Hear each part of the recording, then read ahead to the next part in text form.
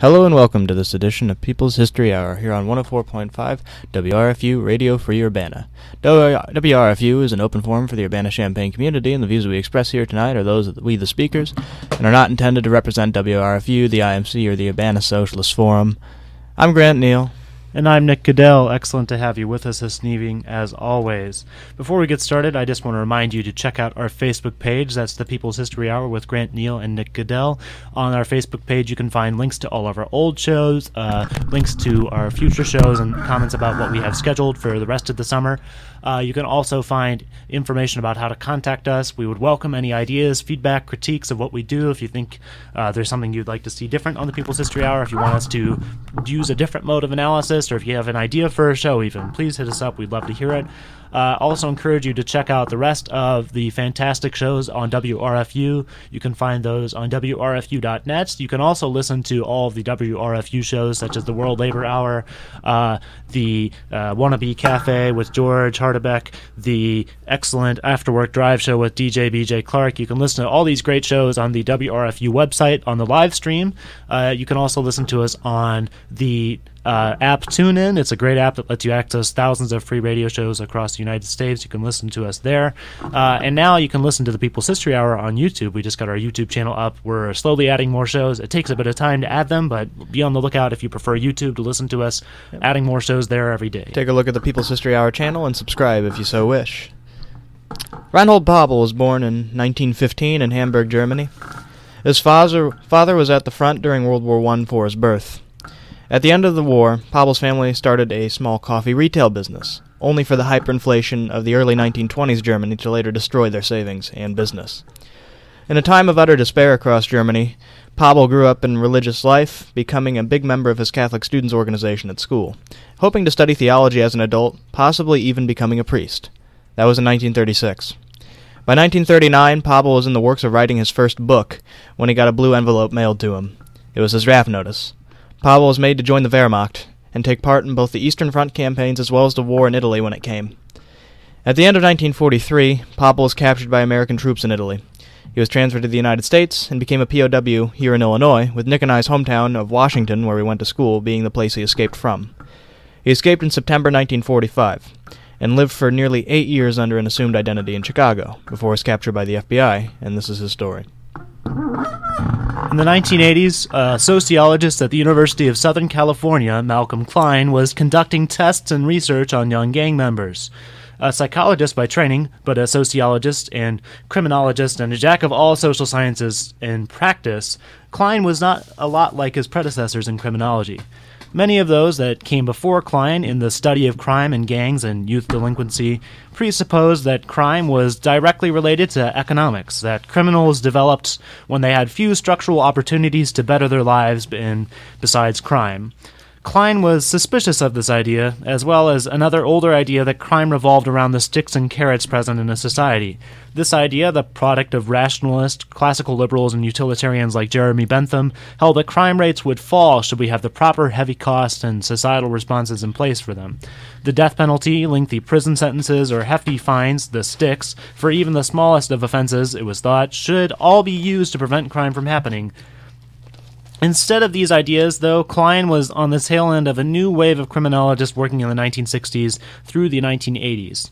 Rather than emphasizing the carrots and sticks or simple economics as the causes and preventions of crime in our society, some of these new criminologists placed emphasis instead on the structural opportunities for crime afforded by society. In particular, emphasis was placed on three factors. The first was the likelihood of someone to be a criminal or an offender of the law.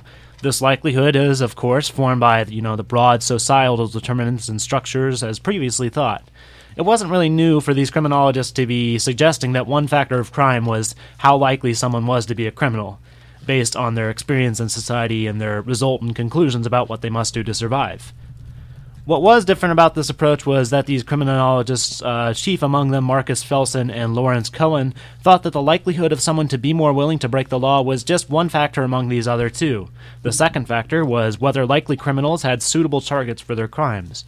The third factor was interrelated with the second. This was whether there was guardianship over suitable targets. crime was thought of as the convergence of these 3 points in time and space, as whether there was likely offenders that were given structural opportunities by way of unguarded targets. For example, several studies began to show in the 1990s that people were more likely to be the victims of robbery if they lived alone, with the explanation being that there was more time where their homes were left unguarded, thereby more time for likely criminals to seize upon these unguarded opportunities. Klein was part of a generation of scholars in the 70s and 80s that welcomed these early new trends, which would become more widely accepted by the 90s and 2000s as structural crime or routine crime theory, routine activity theory.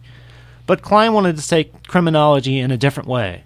While the theories of Cohen and Felsen and other routine activity theorists regarding structural opportunities for crime were certainly more satisfactory than old theories, they could, for instance, explain how crime rose even while the U.S. and most Western economies were booming in the 1950s and 1960s, and when poverty was down slightly due to intensive welfare programs. While theories of routine activity and structural opportunity could explain crime this way, they left out a lot of the personal psychology of the first factor, the criminals. The question of what made one more likely to be a criminal was left still more ambiguous, at least early on. In the late 1950s, Malcolm Klein was a graduate student of psychology busy teaching and writing. He was about to take a public health job at Berkeley when a friend recommended him to try out a job working with gangs in the LA area. Klein was suspicious at first. He had never taken any courses in his life in criminology, and had only really had one course in sociology, and he knew basically nothing about the urban gangs of the California streets. Yet he went with a gang worker that night to attend a local gang meeting. Klein was enraptured by what he saw there that night, a fight between gang members over whether or not they should hire a new person to do a job for them. The fight related to a factionalized struggle that was ongoing in the gang. Klein saw before him basically everything that he had until then only read about in the abstract: communication, group identities, psychologies of anger and frustration, leadership questions, and more. That night, he decided to take the job studying and working with gangs. The ultimate goal was to find out how they worked and use this knowledge to reduce criminal delinquency amongst the youth of California. Part of these studies involved understanding how gang cohesiveness worked.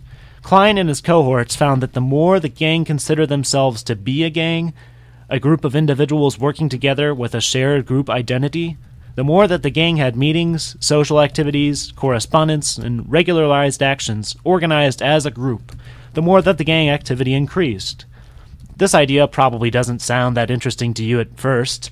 It should seem obvious that the more that people identified as gang members and organized as members of a specific gang, the more they would be willing to organize illegal activities together as well.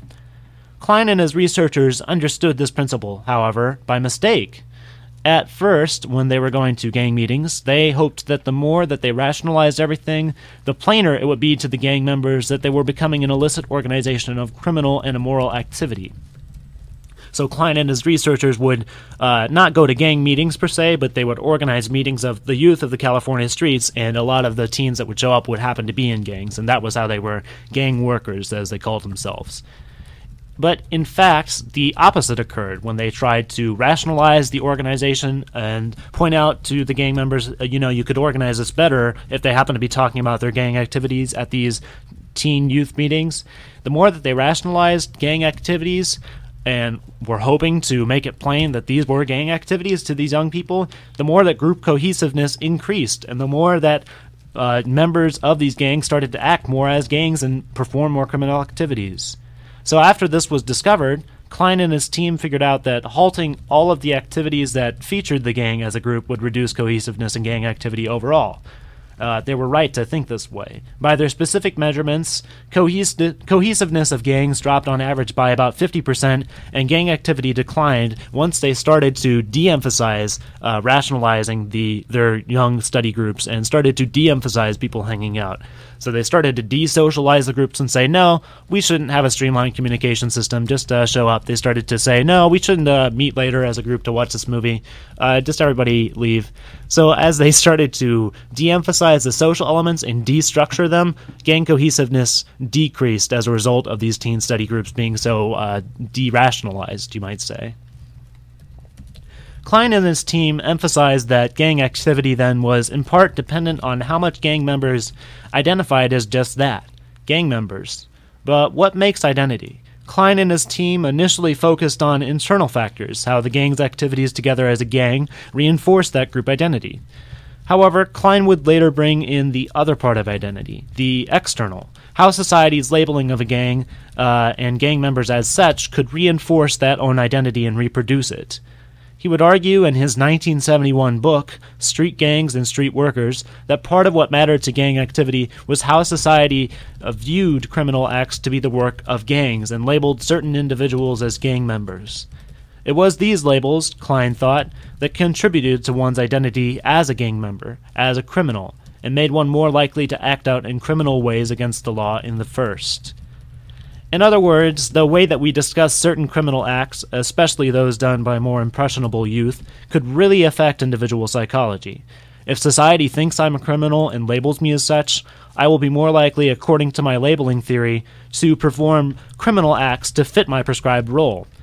It will be easier for me to rationalize another murder if society labels me as a criminal or as a killer, casts me out to jail or prison, or sentences me to humiliating community service programs, or puts me on criminal registries and probation programs when I'm released from prison, or prevents me from getting legitimate formal sector employment due to my criminal past, and my name is printed in the papers as a former criminal, and so on and so forth. If all these things happen, I will think I am a criminal, just as society seems to think I am. Criminals break the law, and I will then be more likely to fulfill my role and perform as a criminal. Reinhold Pabel's unlikely transfer from the Eastern Front to Italy in 1943 made him an incredibly lucky man. The Eastern Front produced a vast majority of German casualties during the war, and it is quite likely that he would have been killed, wounded, or captured as a POW if he had not been transferred for medical reasons. In December 1942, Pabel was stationed in Voronezh in the occupied USSR, when his bunker on the front flooded from thawing snow. This apparently gave him an ear infection, probably swimmer's ear, which I've had, and I know that it is not fun. It sounds pretty lame, but it actually does really hurt. I've never had it myself. Pabel himself wrote that the ear infection probably did save his life. On January 5th, just as the Red Army troops in his area began to launch an offensive that successfully overran German lines and nearly encircled the region around that portion of the Don River that he was at, Pabel was put on a hospital train and was sent back to occupied Kiev in Soviet Ukraine. This was the last train to leave the station as the Red Army drew closer. We now know that this Soviet counteroffensive was part of a larger operation called Operation Little Saturn. Pabel witnessed the beginning of Axis retreat on his front just as he was leaving. Voronezh would be liberated by the Red Army barely 2 weeks after Pabel left the front. Before reaching Kiev, the train stopped at a different emergency hospital. Everyone who was on the train was screened by officers, and those with lighter injuries were issued new uniforms and sent right back to the front they just came from. Pabel's ear was worked on in the hospital, but he was not sent back with them. Pabel was still in hospital when he learned that Marshal von Paulus's Sixth Army at Stalingrad had been encircled and destroyed by the Red Army at the end of that month. He was put on a new train that went to Kiev, but did not get off there as the local occupation hospitals were already filled to the brim with Wehrmacht troops. Instead, the train pressed on back to Nuremberg, Germany. Pabel was considered for reassignment to Rommel's Africa Corps as he was recovering. He said he felt guilty about abandoning the, quote, real war in the East to go fight in Africa. To him, going to Africa was, quote, like having a picnic in the country while the house was on fire. Pabel would board a southbound train, but he would never make it to Africa. In the spring of 1943, the African front was collapsing for the Axis. American and British troops had linked up in Tunisia and captured nearly 250,000 German and Italian troops. Instead, Pabel went to Sicily, where the Allies were expected to invade from North Africa. They did. Sicily was invaded, and Pabel was then sent to mainland Italy after Sicily fell. That October, Pabel sustained a chest injury and was taken as a prisoner by American troops. Within a few months, Pabel was on a Canadian ship, the Empress of Scotland, that was transporting him and other POWs across the Atlantic.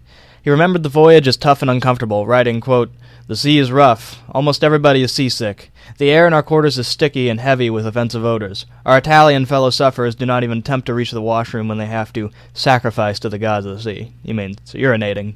They simply lean out of their hammocks. A pretty disgusting sight. "I have implored a guard to bring me something to read. He did not answer. Apparently they have orders not to talk to us." They came ashore in Norfolk, Virginia, on January 2nd, 1944. Pabel rode an army bus to Camp Grant in Rockford, Illinois, near the Wisconsin border.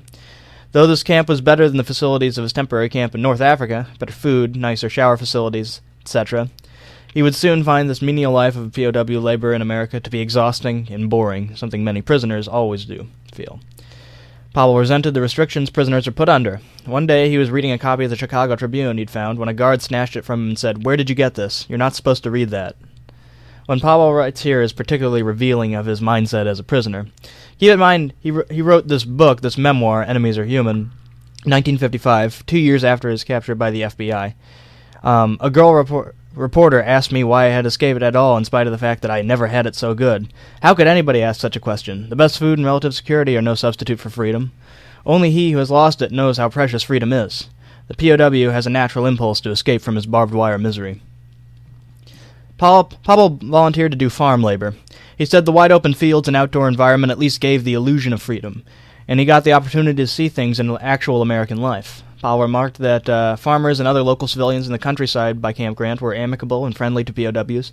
Sometimes even POW officers would have the task of babysitting at a camp officer's home for that officer's children. Pabel wrote, "Surely if all prisoners had been considered to be wicked Nazis, no officer's wife would have dared to entrust her babies to them." And keep in mind, this is taken directly from his memoir. You should take every direct quotation from him with a grain of salt, because it's from his perspective, and he might have a very jaded view on a lot of these events, especially what occurred during World War II, as we'll see. Fighting was common in the camp between prisoners, and once, prisoners actually sent a delegation to the commander of Camp Grant with a petition to establish a, quote, joy house at the camp. That is, a brothel.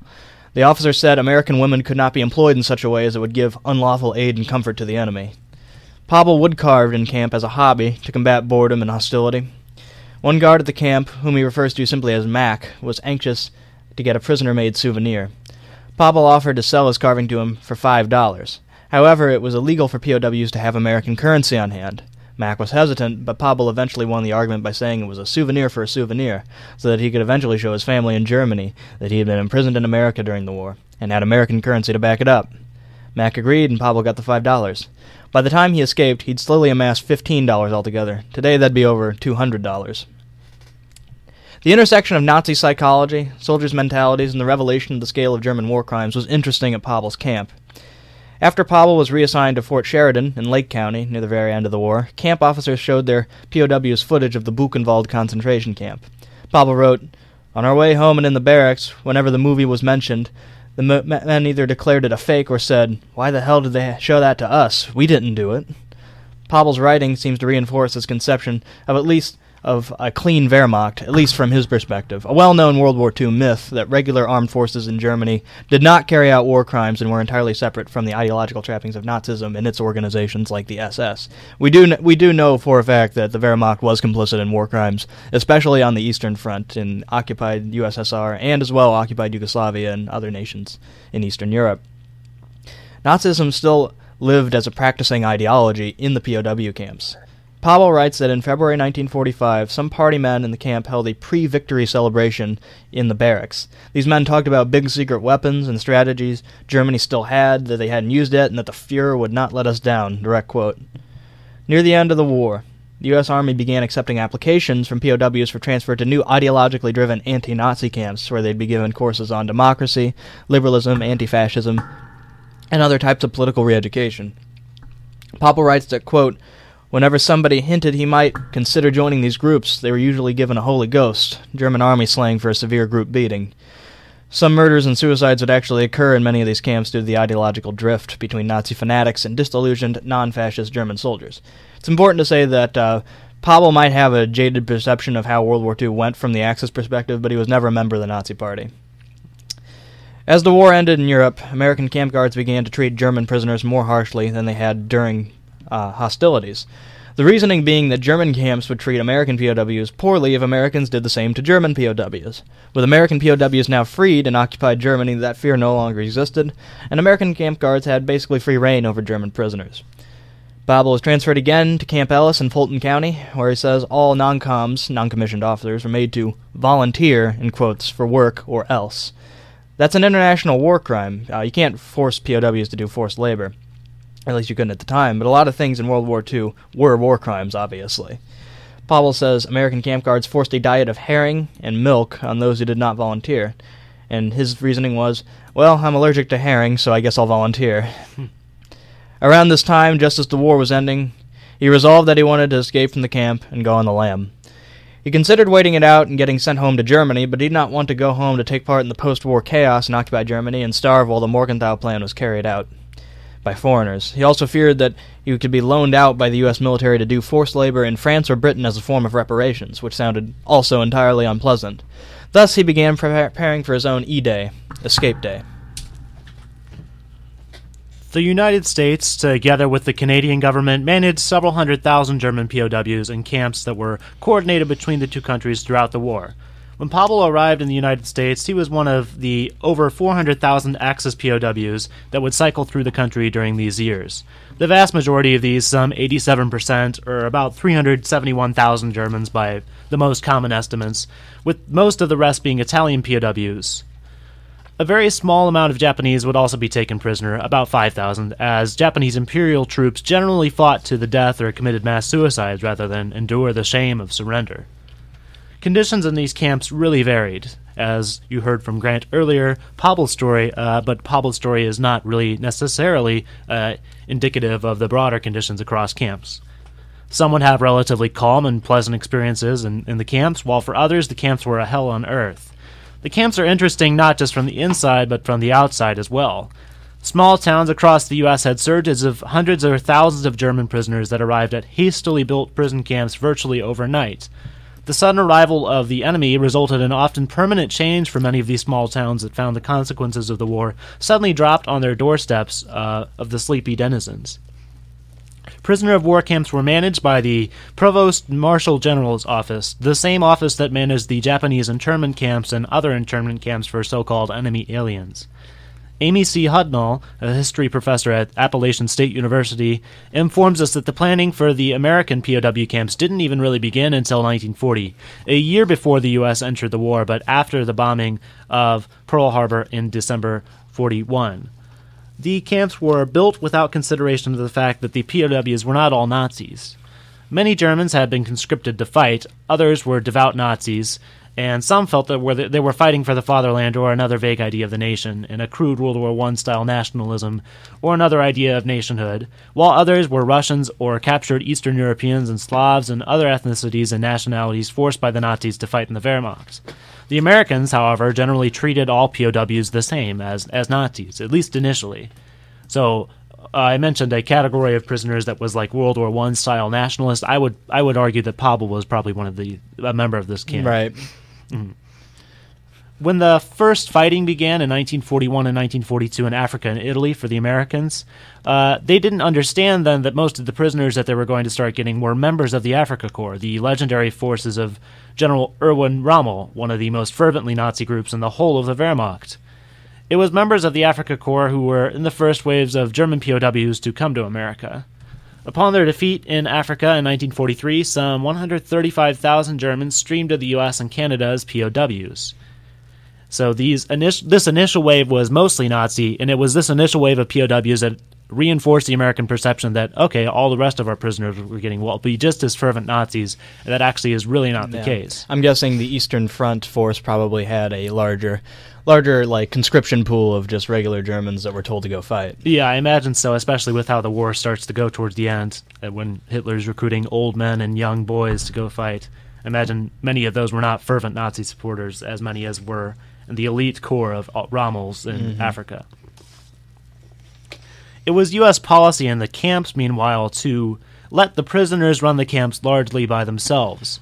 As the historian Hudnall points out, this was a policy reflected by the structures of the camps themselves as well, the physical layout. American officers and armed guards occupied tents and buildings on the perimeter of the camp, with a final exterior fence between them and the outside world. Between the guards and the prisoners, however, was another fence, or a series of fences. At the very center, the German POWs were left inside the camp mostly by themselves on a large plot of land. The prisoners used their old hierarchies from the Wehrmacht to set up the camp order, determining the daily regimen, the scheduling of activities, the construction of different buildings, and so on, and daily life in general. All this was then determined by the old officer corps of the German armies. Since most of the officer class, especially in that first wave of Afrika Korps prisoner, were Nazis, this meant that it was largely Nazis who were in control of camp daily life, even if they formed only a small minority of certain camp POW populations. This was coupled with the fact that, again, most in the first wave of prisoners to arrive were from the intensely Nazified Afrika Korps, meaning that these prisoners were the first to set up camp life, and that these prisoners, being the first to arrive in most of these camps, really came and immediately entrenched themselves in the power structures and would stay there for a lot of the duration of these POW camps, most of which lasted until 1946, a year after the war ended. The U.S. government would estimate that in 1944, in a study, that 10 to 15% of their German prisoners were hardcore Nazis, while the other 85 to 90% of them were other. Pretty broad category. In a more specific British study, Hudnall points out, 11% were said to be hardcore Nazis, 9% were fervent anti-Nazis, some 15% were divided and passive anti-Nazis, 25% were nearly Nazis, and 40%, the rest, were classified as apolitical. This meant that camp schools, mail systems, social life, and more were dictated from above by Nazis, though, all this. Prisoners who were not fervent anti-Nazis, prisoners who were not fervent Nazis, or who were anti-Nazi conscripts, especially non-Aryan conscripts from Eastern Europe or other minority populations, were then subject to terrible violence should they resist the Nazi camp policies. The Nazis were in control of the camps. If you resisted them, your daily life could be affected as well. There were numerous instances of beatings, stabbings, and other camp violence that we heard about from Pabel's story, and violence that was usually due to Nazi attacks on whoever they perceived to be their political enemies or their racial or ethnic enemies as well, according to their terrible, messed up, warped ideology. The violence, however, was usually shrouded from the public due to the literal walls and fences that kept the prisoners hidden from view in the first, as well as the fact that the POWs maintained kind of a facade of outward order and strict military discipline in their camps. Yeah. Interestingly, Pabel kind of went a little bit against that sort of like Nazi ideology, which made people kind of think a little more differently of him, because he would talk to American colored troops when even many white troops in the U.S. Army wouldn't talk to them beyond very basic need. Yeah, and we say colored, that's what they were called at the time. That's not our words, so just pointing that out. But yes, I think that's interesting too. There was a paper I read or skimmed, I don't remember the author's name, unfortunately, but it was talking about how African Americans who were seeing the conditions that Nazi prisoners were being treated as were very, very upset, especially in the South, in the Jim Crow South, because African Americans living in a small town, say in Louisiana, would look over and see Nazi prisoners having steak dinners and having very nice, full-cooked meals. Right. Well, nice, they live under Jim life. Crow, yeah. Exactly. And so African Americans were very pissed off, and other people of color, too, in America at the time, and women who are treated just as second-rate citizens. If you weren't a white man in America in the 1940s, then you were treated as a second-rate citizen, and that's a fact. Everybody who wasn't a white man was kind of very upset at the way that Nazis, the enemy, had it so easy in camps. A little aside. But it's important to note, too, that as we were talking about the violence, to get back to that, the violence in these camps was kind of further facilitated. So not only did the Nazis have this illusion to the outside world of order and discipline, they also have this literal protection of fences that makes it hard for people to find out what's going on, and the camps are pretty secretive under military control. That kind of facilitated the violence in the camps by the Nazis was the fact that, as the historian Amy C. Hudnall points out, a lot of the guards and staffers hired for camp duty were very undertrained and were oftentimes considered to be the worst elements of the American Army. These staffers were people often who were coming back from the front with disabilities, or people who had bad records in the Army. They would send just their worst elements to go staff these camps, meaning that a lot of the staffers then were not too eager to be keeping much of a close eye on things in general. Yeah, a good example of that happened in July 1945 at a POW camp in Utah. A U.S. Army private who was camp guard just went up to the sentry tower one night when he was drunk and got out his Browning automatic rifle and just shot at the tents while Germans slept below him, and he shot 29 people and killed 9 of them, I think. Yeah, it's like really incredible, actually, kind of, especially because I think actually in doing some of my preliminary research, I think the broad idea is that Americans treated Nazi POWs like really well, and to some extent they did, but there's a much more complex picture we need to paint as historians, and that's indeed of little stories like that, or of the terrible violence afflicted by Nazis to non-Nazi prisoners in the POW camps themselves. conditions really varied. So, while some Germans might have written romantic letters years later and romanticized their time in America because they did have a good time, others had it really, really bad. Yeah, an interesting counterstat. I believe after World War II ended, out of the German POWs that were in Canadian camps, 1 out of every 5 of them applied for Canadian citizenship when the war was over because they thought Canadian guards treated them very nice and that Canada was beautiful. Yeah, and I think by contrast, only a few thousand Germans would come back to live in America afterwards, out of the massive prison population of several 100,000, which is less than 5%, I should say. If my math is correct there. I'm a historian first, a mathematician is a distant second. But again, to speak more on the violence, it's amplified further, even more, by the fact that people who would try and resist the Nazis, again, the Nazis are in control of most of camp daily life, daily regimen. They control the food, the mail system, entertainment, most everything. So even if you wanted to resist this, that's why so many people were passive, right? And those stats I reported earlier, like 40% were just apolitical. Yeah, alternative was getting beat up or possibly killed. Yeah. And if it wasn't that, it was you just didn't have any type of social life in the camp too. So that's everything was controlled by the Nazis for a lot of these camps. I couldn't find any stats on how many camps were controlled, but most of the historians I was reading, especially Hudnall, emphasized this fact that Nazis really did control the camps, at least for the first year or two, when most of the prisoners were Afrika Korps. And then they get in the power and the camps, and then they remained in power because they controlled everything, and there was no way to oppose them. And American troops weren't going to do anything about it either. The Nazi-controlled camps, especially those controlled by the Afrika Korps, though, didn't really inflict terror on their on their anti-Nazi or apolitical counterparts for purely political and power reasons, however. The University of Exeter historian Matthias Rice has shown how Afrika Korps soldiers were also intensely concerned about their images of masculinity as well. He brings gender into play. When previous historians have assumed that the process of being turned into a POW was incredibly emasculating, and that repatriation and release of POWs after the war's end was remasculating, Rice actually complexifies this picture with the case of Germany's Afrika Korps. So the Afrika Korps POWs, the same who were usually in charge of POW life, as I said, maintained their masculine image throughout the war, which is kind of in contrast to the general idea. Before the war, they had a reputation, Rice notes, as being the toughest troops in the German army. As Grant said, they're legendary, and there's so many movies made about them, and Rommel, the Desert Fox, right? I think Rommel is the only German field marshal World War II who gets regularly romanticized in Western nations today. Right. Like, if you've met any middle-aged dad in the United States who is interested in World War II, they're probably interested in Rommel specifically as well. And that's the pertinent image. If it's big today, it was big back then too, and that America got actually pretty badly beaten the first few battles we had in North Africa. Kasserine Pass. Exactly. The Germans just handed the Americans' ass to them, basically. Yeah, and so there was this pervasive image, at least early on in the war, that would be maintained by the press and everything of Rommel's a genius.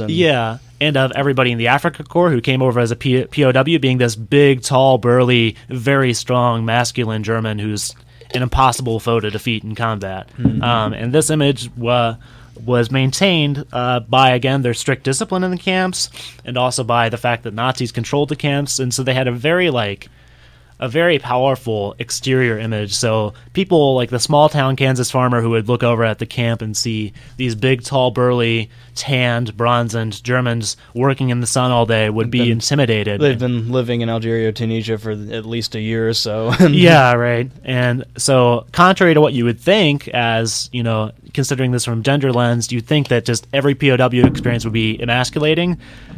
Afrika Korps soldiers in particular really actually maintained their masculine image throughout, and that was also, I think, part of the way that Afrika Korps soldiers were able to become the dominating figures of most of the prison camps. If you're under Rommel's command in North Africa, it's supposed to be the theater where bravado is supposed to show through. Exactly, right. And so people coming from the Eastern Front where they're getting destroyed, German soldiers, I should say, that become POWs, come and then they see the cream of the crop Afrika Korps soldiers already in power. That, again, reproduces the power structure when they say, here are these very masculine people, we're the emasculated ones, we were the ones defeated by the Soviets, if you believe in Nazi ideology too, lesser race, the Slavic lesser race.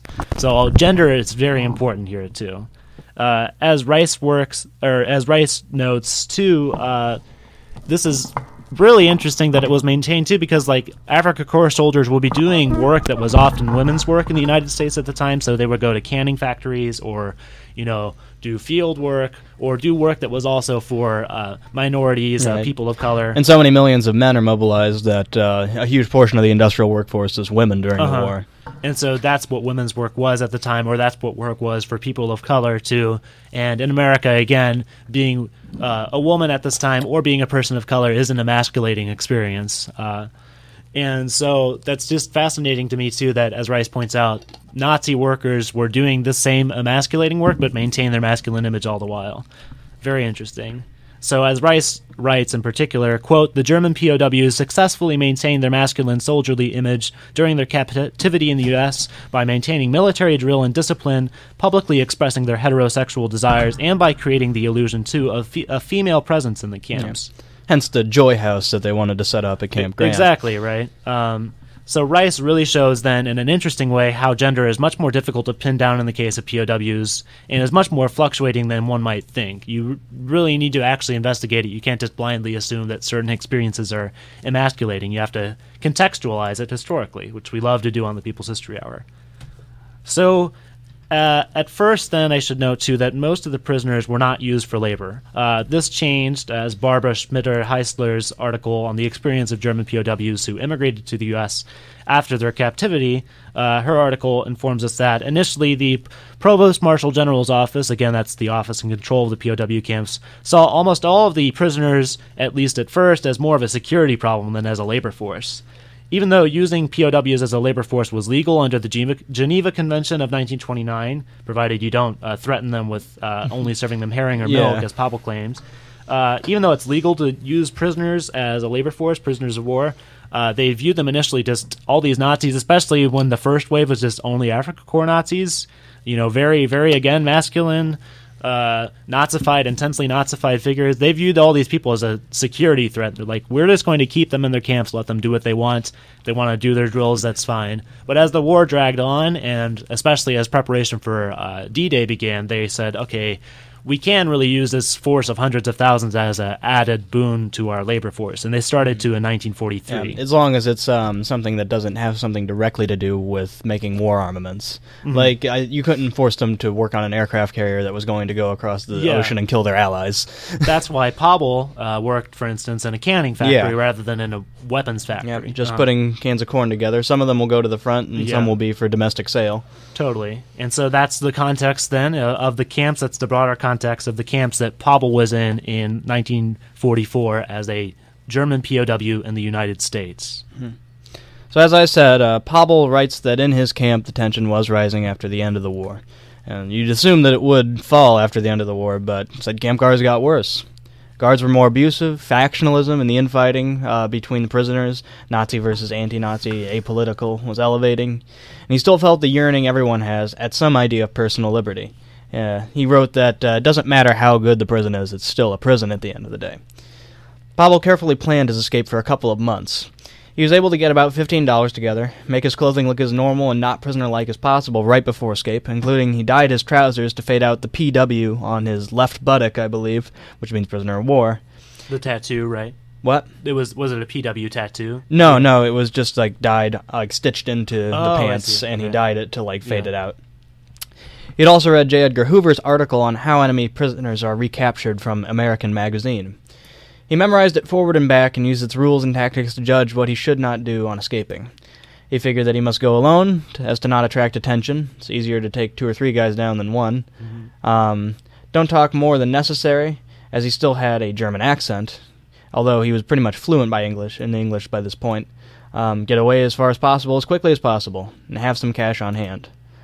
Pabel saw the opportunity had arrived, and he was transferred to one of Camp Ellis's branch camps in Washington, Illinois, at the beginning of September 1945. Prisoners were there to do forced labor for the corn harvesting season and to can the corn at the local Libby canning factory, which is still in use. The work is menial and backbreaking, and Pabel knows that the city of Peoria is not that far from use of a forbidden Illinois road map he possesses. Oh yeah, POWs also couldn't have atlases or maps of any part of the United States because it would aid their escape. Like, in his case, it did. Just a couple weeks after transferring to Washington, Pabel decided that his plan, Operation Vapor, was a go, his E-Day. In the middle of the September night, Pabel packed his belongings together in an army duffel bag, crawled out his tent, and waited for the night guard's spotlight to go elsewhere and hop the fence. No one had seen him. He was technically free.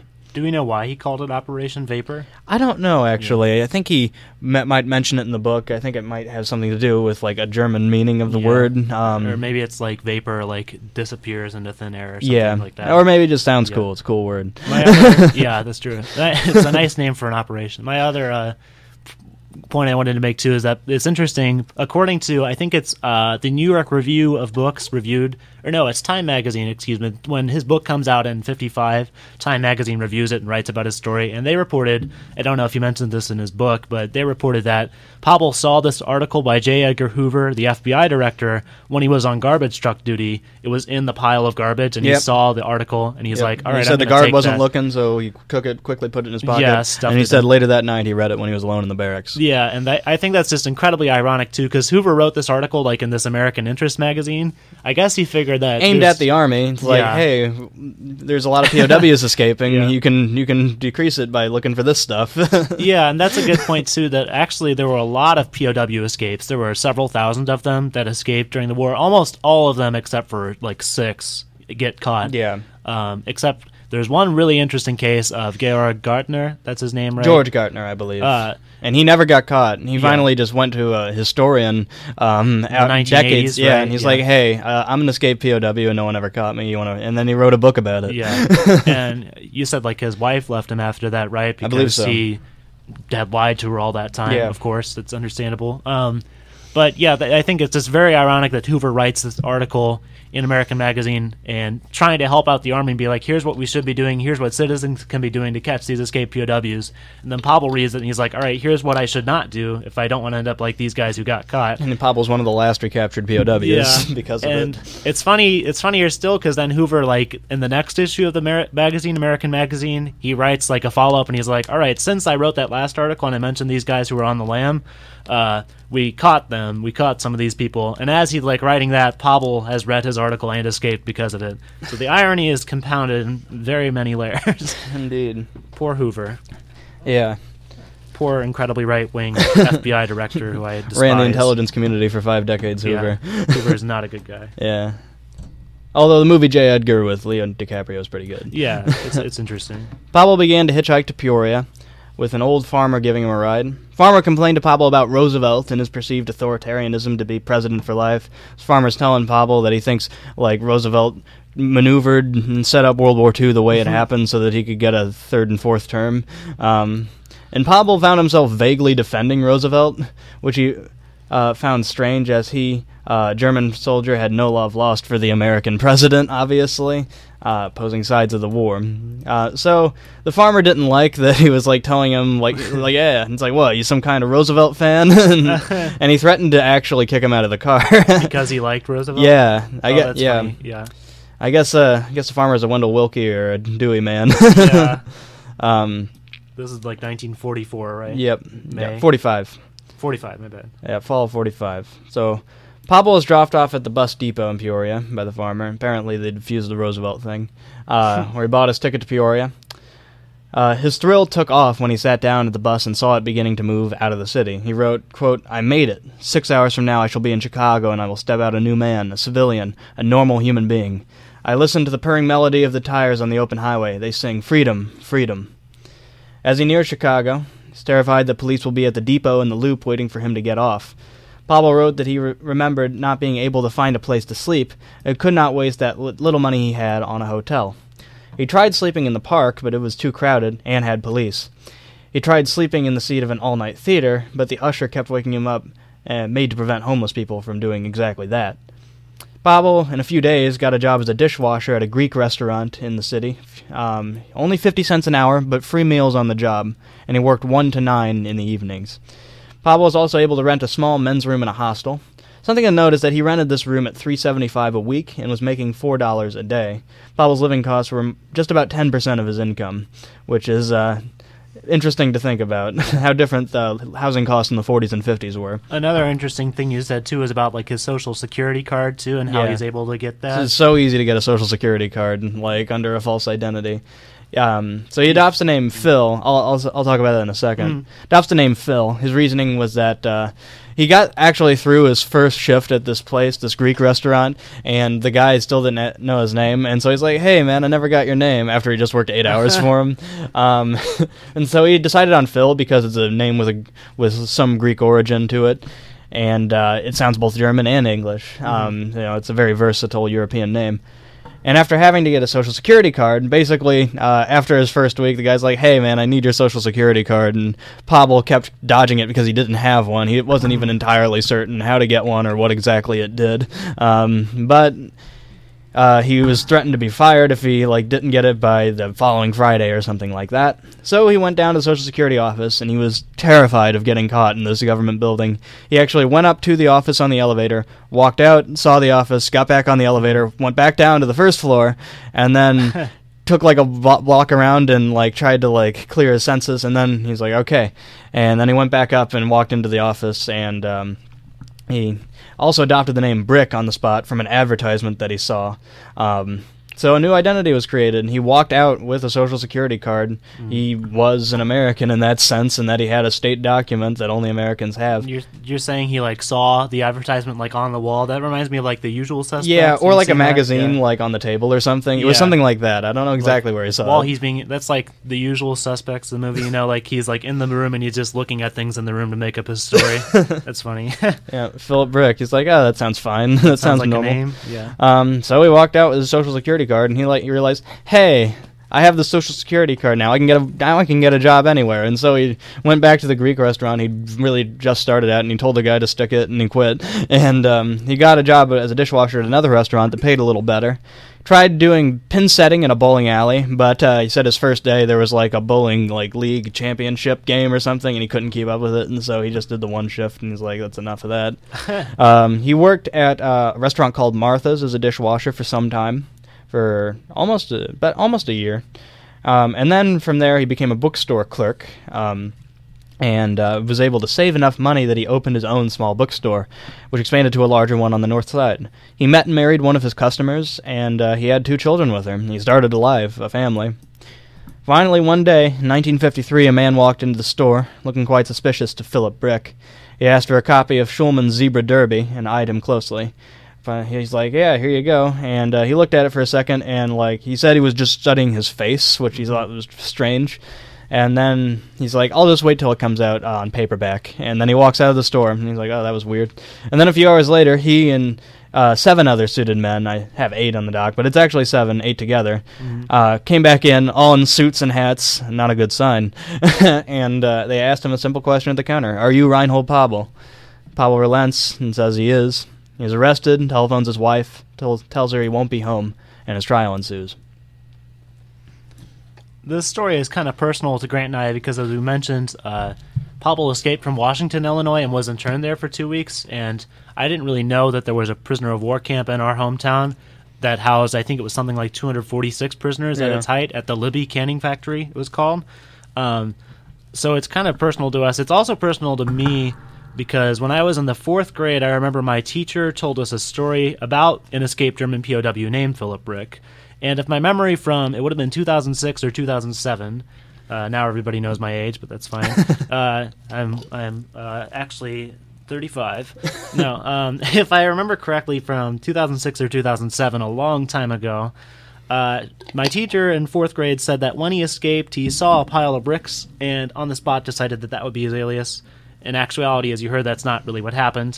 He saw the advertisement in the office of the Social Security Department and used that. But regardless, this story has been in the back of my mind for a long time, so I was very astonished that when we started researching it, I remembered all these details all of a sudden. And I remember, too, that I used to play and live as a kid right near that canning factory in Washington, Illinois, where Pabel worked for a time. Yeah, and we had different junior high schools that we went to. But I do remember that we had to do some Washington history project in social studies. And Washington's a very, very, very boring town, so there's not that much to write about. And so the POW camp is one of those things to write about. Yeah, so kids, if you're listening from Washington, we gave you your history topic. Also, the Libby Canning Factory is, if you know where Kuri's Lebanese restaurant in Washington is, it's like 2 blocks south of that on Wood Street. Yeah, it's like in between the cemetery and like by Lindy's and everything. Washington. But yeah, see, you can tell from the tone of my voice that it's personal to us. And Only Washington kids will get this. Yeah. We'll share it just to them. We'll do the Facebook advertisement just in their area. But yeah, I was just blown away when I started reading about Pabel and the cannery in my own hometown, and it was just very interesting to me that something of such historical significance, a POW camp, less than a mile from where I used to live for years as a kid, existed under my nose the whole time. And so I really do kind of have, it's not that changed, but I feel like I have a greater knowledge of how my town even came to be, because again, some of these German POWs would come back and live in Washington, and their interactions with people of Washington and their influence on the culture and the fact that there was prisoners of war staying there really did sit and inform how Washington developed historically, as it did to a lot of these other small towns across the United States, the mainland U.S. during the war. And so I think that's just very neat, and I encourage everybody to look up, who's listening, and learn about, there are probably POW camps near your hometown too, or near where you grew up, that you didn't know about, and I didn't know about it. There were something like over 500 camps in the United States during the war total, and they were everywhere. So I encourage you to look it up and find out about your own that was nearby you. Just fascinating. Back to Klein and labeling theory. In 1986, Malcolm Klein, our sociologist that we were talking about at the beginning of the program, published an article in the journal Criminal Justice and Behavior about labeling theory. It was a study of 306 juveniles and how their interactions with law enforcement after their initial release for various first offenses increased their likelihood to recidivate. Remember, we were talking about how Klein had discovered in his earlier research on gang activity in the 1960s, published in his 1971 book, that he discovered that the more that the gang identified as a gang, the more that they self-labeled and accepted the label of society that they were gang members, the more they would perform and act like a gang. So he takes this concept of labeling theory and he starts to explore it more deeply in this paper, in this study published in 1986. So his 306 juveniles, he takes them, and these are people who have already committed a first offense. So he takes them, and they are randomly selected to go into different release, community treatment, and court petition programs. So some of these 306 juveniles went to criminal justice programs, state-run and funded programs to get them out of basically doing any further criminal activity. Think of like juvie programs.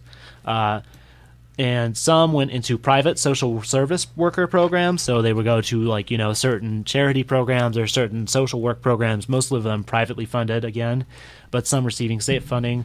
Others were petitions to go to juvenile court, and some of them, I believe, were also petitioned to go into community service, and others still were released outright. Again, this is a randomly selected group. Each group of, I don't know what 306 divided by 4 is off the top of my head, but that many people were going into these different groups. In interviews with some of these juveniles, then, that he conducts months later and his team conducts a few months later, 9 months later, after they've been sent into these various programs and then that other fourth group is released, Klein and his research team gave them questionnaires asking them how well they thought certain phrases applied to them. Rates of rearrest were studied, and social networks of the juveniles were noted. Juveniles are asked to list the number of times that they had performed illegal actions from a list of 18 different items and categories. Other factors are analyzed too, and the goal of all this analysis and all these different modes of research and interviewing were to assess the disposition or the displacement, the way that those studied seem to have their arrest and placement into programs, their label, affect their recidivism. And the other two factors measured ultimately were label encapsulation and label acceptance. Encapsulation was how social circles and contacts of those juveniles that had been arrested initially, how these people were affected to accept the label and reproduce it. And label acceptance, that was the term that Klein used to mean how individuals themselves, the juveniles themselves, accepted and took on the label of criminal or gang member or what have you, or delinquent. The paper, as you probably can guess, is really, really complicated, and it's full of really precise terminology and webs of graphs and data. I don't really pretend to understand all of it, as I'm no sociologist myself, and not really a social scientist either. After having read this, there's a debate about whether historians are social scientists or humanities majors. After reading a real social scientist's paper, I'm not sure if I'm a social scientist, but conversation for another day. I don't pretend to understand all of this paper. Malcolm Klein, if you happen to ever hear this program, I'm sorry if I get it wrong, please correct us. But I do think I get the conclusion of the paper. Klein and his research team basically found, in essence, as a result of the study of hundreds of juvenile delinquents and the labels that they apply to themselves and how others think of them and how their experiences in the justice system or private social service work influenced them and how they thought of themselves, Klein and his research team conclude that while there was a difference between recidivism rates and rearrest rates between people who were sent into private social service work, the criminal justice system itself, juvie, people who were petitioned to go to criminal juvenile court, or people who were released outright, there was a small difference between recidivism rates, but it wasn't significant. People in all four of these programs and categories and the people who were released outright actually had very similar and comparable recidivism rates. They were rearrested at about the same rate over this 9-month period. Where there was a difference, the only category in which there was a difference was in the category of people who were just released outright. The people who were released outright had a notably lower recidivism rate, actually, than people who were put back into the criminal justice system. So, in other words, Klein's tentative conclusion, that's what he calls it, but I think it's actually a pretty well argued and supported one, is that the more that people attempted to put folks back into the justice system after a first offense, the more that people try to put folks into preventative programs, the more that they actually made people into criminals. That was the only strong conclusion he could draw from his study, was that labels regardless, people develop labels the most when they were put into the justice system in any fashion, and that's all you can say about labels, was that if they get put into the justice system in any fashion, it's the justice system and the state that labeled them. And once they were released, they didn't really think of themselves as criminals anymore because they didn't get arrested as much. That's the evidence for that. Pabel will get tried in 1953, and we're going to tie that sociology to the man now after Grant can speak kind of off the cuff about some of that. Real quick, I'd like to talk about just a couple incidents that happened to Pabel in Chicago while he was living as Philip Brick that kind of speak to his consistent fear of getting caught, of having his liberty taken away from him and being re-imprisoned. There was one day where he was going to work at Martha's Restaurant it was on North Clark Street in Chicago. And he was walking up, and he saw through the window a police officer talking to the cashier at the till, and he was gesturing wildly at her. And he thought, "Oh God, I'm gonna get arrested. I'm going to get sent back to prison." And so he actually stayed outside and really thought about just running, just dropping everything. Leaving. He thought, do I go back? Do I pack things? Back at his room in that men's apartment, / hostel. And he decided to finally brave up and go in, and it turns out they were just talking about Cubs versus White Sox. There was one day where he was still wearing, remember those PW pants that he dyed? The dye started to fade after a little while. And one day, one of his coworkers, this lady that worked in the back washing with him, I think he said it was a black woman, they were talking, and she's like, hey, what's that weird pattern you got? And it was the P from the PW, actually coming back to be visible again. And he's like, oh, it's improper for a woman to ask a gentleman, isn't it? And then he, walked to the bathroom, and he, tried to, tear out the threading. And, that's really fascinating. And this little excerpt I found very interesting because it speaks to like probably how, like, I'm sure charming he came across. Sometimes when people understood his accent as weird or foreign, it gradually left, but sometimes people would say, that's a weird accent you got. He would start telling people the story of how he was a Dutch refugee. Really? Yeah, he's like Philip Brick, and he's like, German, Dutch accent that sounds the same to American ears. I'll tell people I'm from the Netherlands, and if people try to ask about my background, I'll say it's too painful to talk about, and that happened a few times. Which I guess is pretty intelligent of him. But he went to the dentist once to get his teeth fixed because they'd been neglected. He never saw any dental care since he joined the army in 1940, basically. This doctor, Dr. Woodman, he says, quote, "Besides being an able dentist, was a very congenial conversation partner. Often I sat in his chair for a long time while we discussed political and linguistic problems. I remember him so well because he was unknowingly the indirect cause of an embarrassing moment in later years. A friend of his, a professor in some Middle Western university, had mentioned to him that he was scouting around for a few Russian interpreters to be employed by the government in Washington. Pabel did speak Russian pretty well.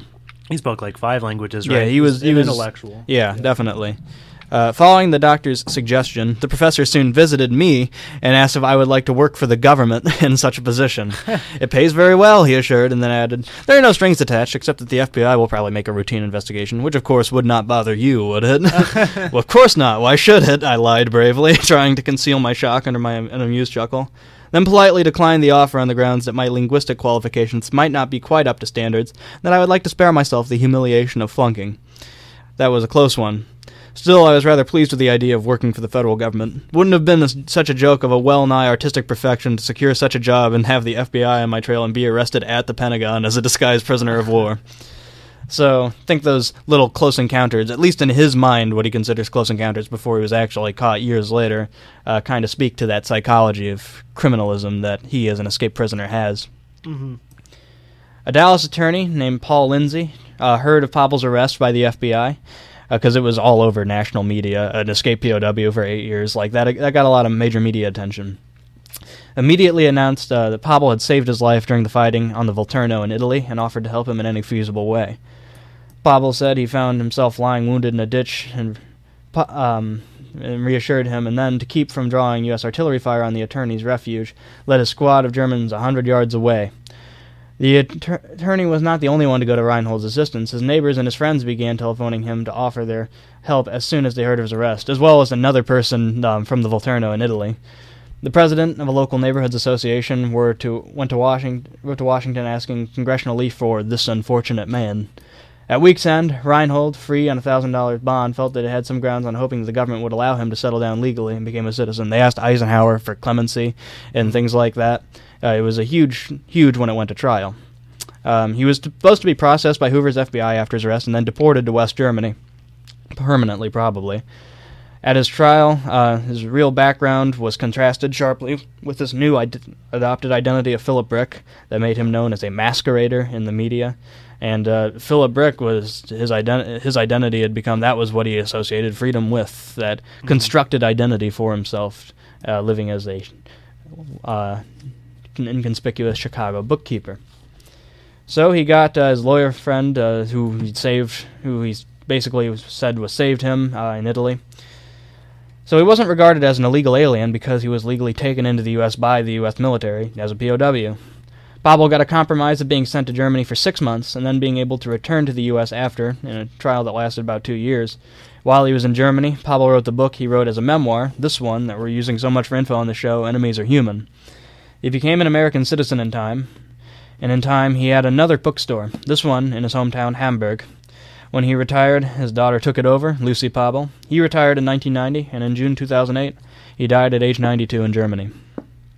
So to conclude, I think, and tie the sociology back to this man, Reinhold Pabel, this escaped Wehrmacht convict, this POW, I just have a few kind of loose form questions that I want to ask Grant. I'll try my best. So, Grant being the Pabel expert, the resident Pabel expert, he read most of the book and I focused on the sociology, and now we're going to tie the two together. How do you think that Pabel viewed himself during his time as an escapee? Do you think that he considered himself to be on the lam or to be a criminal as such? And do you think that this view of himself change after he gets caught? So does he view himself on the lam? You talked about like his stories of even if he didn't view himself that way, there are constantly things happening during his day that was reminding him of the fact that you're living a lie, basically. Yeah. I think he did view himself as like consistently on the lam, although his worries about it dissipated over time. Yeah. Probably in the first few months he was always on edge about it, and then a year went by, 3 years went by, 5 years, and then probably by the 8th year when he was captured, he was fully committed to his new life. He had a family and everything. I think that prisoner psychology gradually waned over time because he thought he was in the clear and that the FBI had maybe stopped looking for him or just totally maybe moved his case as cold or something like that. Yeah, I think that that psychology as a prisoner was dissipating, and I'm sure he didn't think he did anything wrong. He's like, I was conscripted into the Wehrmacht. I wasn't complicit. And at least as he wrote, he claims that he wasn't complicit in any horrible thing that was done by Nazi Germany during the war, and that he was just fulfilling a basic human desire that everybody wants, which is personal liberty, freedom in an abstract sense. I think that's interesting, and I think that you're starting to get at like what I think is at the heart of this story, which is starting to bring it back to Malcolm Klein's papers. It's about labels and categories and identities and group and individual identities. Yeah. And I think that sorry, I'll ask my next question if that's all right. Go for it. I think that I was going to say the term masquerader or escapee or convict or prisoner, like those all play into that. Exactly. That's like his identity that's being forced on him from above. And you said that you thought it dissipated over time, and I think that like it probably dissipated over time too in relation to as he was building up his new identity. You know, his old identity started to dissipate in his mind. So how did he build up his new identity? You said like he got his social security card, right? Obviously that was a first step, but do you know how he talked? Did he mention in the book how he talks to like his friends and family about his past? Well, he kind of has something new for everybody, and his wife, I think she knew him as a Dutch refugee, and that was his background, which I think she stayed with him for the entire time, even after finding out his actual background. So I guess their relationship, I'm sure, was very real, and I'm sure they very much did love each other. And his daughter ended up taking control of his bookstore in Germany, so there's that. That's a good question, actually. I think he really did commit himself to just, this is going to be how I'm living now. I think he thought he'd never be going back to Germany, and I don't think he wanted to, really. He was fine with never seeing his mother or father again at that point. That is interesting to me, too, because that means he really committed. I guess he was forced to by his situation, but he really did commit then to his new identity of saying, this is just my life. And I agree from the parts of the book I read, it really didn't seem like he thought he was going to get caught ever. He seemed very shocked. Yeah. There's also this story about how, and this is something that you might take with a big grain of salt because this is something that could be interpreted a myriad of different ways from how he does it. But there was a woman in the occupied USSR named Oksana that he got very close to romantically, and he says that he just got separated from her when he was taken away from the front.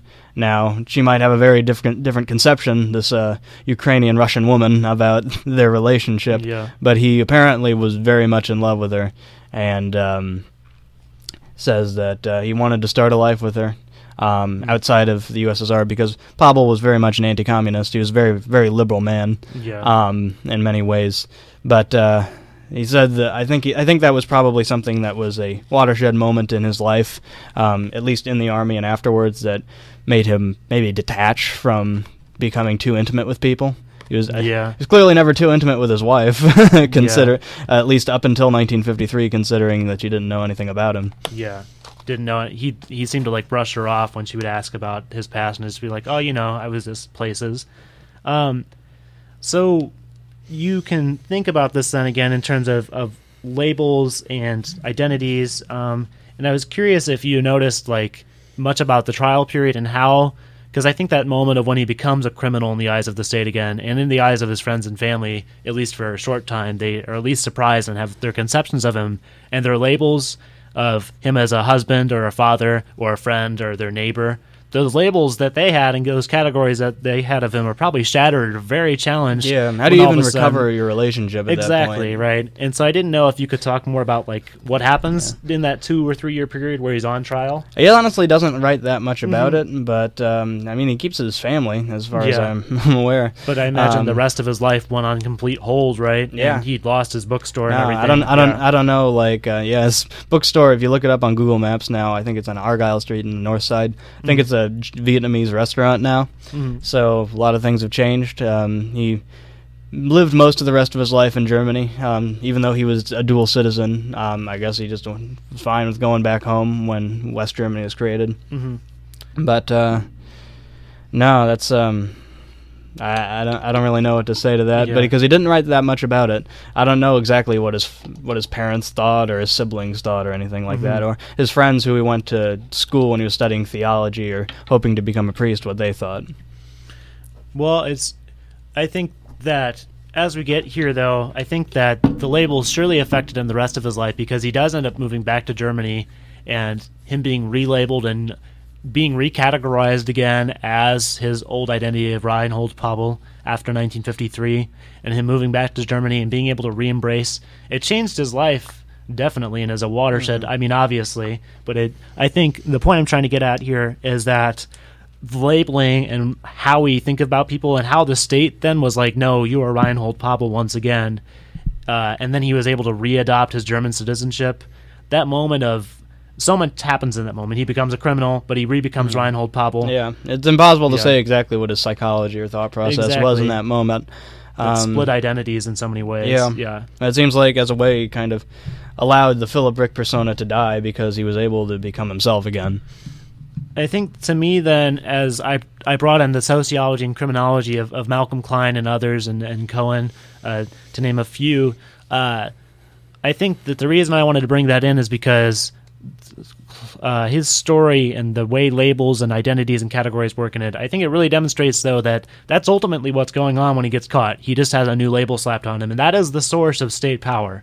And that's the point I want to make, is that even though Klein kind of disregards labeling theory in his 1986 paper, and it's kind of not as well thought of today, I think that labeling theory really matters when you think about it in terms of the state and what the state and the ruling class that drives that state does. Totally. He also makes a big deal about getting state documents as a means of reinforcing his new persona. Right. He was over the moon when he got his Social Security card, and then he took a driver's license and got an Illinois state driver's license, and he was the same amount of excitement over that as if his new identity was being legitimated through the process of becoming a citizen. Exactly, and I think that's something too, is it's a point that Judith Butler and a lot of other kind of postmodernists make, or post-structuralists, if you will, make, is that subjects, once they're codified by the state, become really powerful, and ideas and categories, any type of category the state can put you in is a form of control over you. And I think that's very apparent with Pabel, because when he become Pabel again in the eyes of the state of Germany and the U.S., his life totally changes. Yep. Well, I think we have to go because we're running out of time on our stream here. WRFU is an open forum for the Urbana-Champaign community, and the views we expressed here tonight are those of we, the speakers, not intended to represent WRFU, the IMC, or the Urbana Socialist Forum. We're trying to work out the logistics of our next show. It'll be on Christian liberation theology, especially in Latin America. It'll be kind of theology and history and leftism all coming together in a glorious amalgamation. Yeah. But we're trying to work out our schedule for the next time being, and we'll post when we have info on when exactly it will be airing. It might not be on August 12th as initially said, because we're taking a trip together, and we'll be gone, and